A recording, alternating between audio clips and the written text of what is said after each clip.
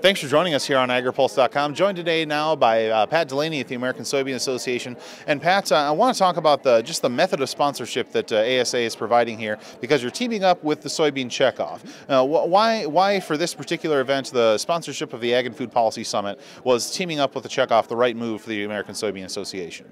Well, I think one of the real things that both we and our partners at the United Soybean Board have identified is a need to grow the baseline knowledge of what the Checkoff is and what areas it's working on. And so as we think about your subject matter here at the Policy Summit, you're talking about issues like sustainable ag technology and biotechnology and things like that. Those are all areas that the Checkoff is working with producer dollars to further our industry. And so I think what we have identified, especially here in Washington, is that a lot of people don't even understand at a basic level what the Checkoff is and what it does. And so we're very happy to be here and happy to work with a lot of the influencers you have in the room to really help raise that level of understanding.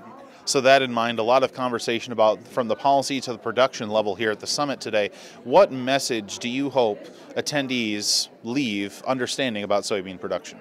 Well, I think one of the things that a couple of your panels touched on really well is the capacity of production agriculture to produce, to meet the needs of those 9 billion people by 2050, but to do so sustainably. And at the core of that, I think our new traits, our research, our work within specific industry sectors like soybeans on things like sustainable supply for overseas demand.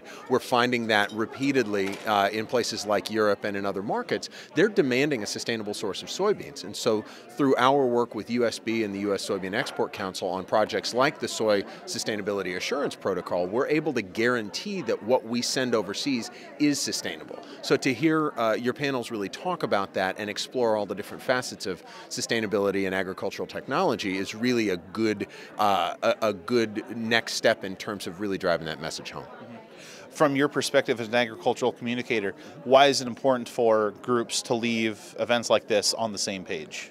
Well, I think especially with an issue like sustainability, if you have 100 people in a room and you ask them to define it, you are going to get 100 different definitions, right? We're not going to solve that problem overnight. We're not going to solve it with one summit. However, the more you talk about it with all of those parties in the room, the more you can really work towards a combined definition or get towards that single definition of what this really means for us. For us, we are so focused on trade and overseas demand that sustainability within the soybean industry really focuses on what our customers overseas are looking for. That may not be the same thing on the sorghum side or on the corn side or on the beef or dairy side.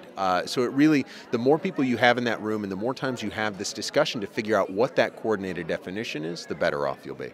Pat, thanks for joining us. Thank you very much.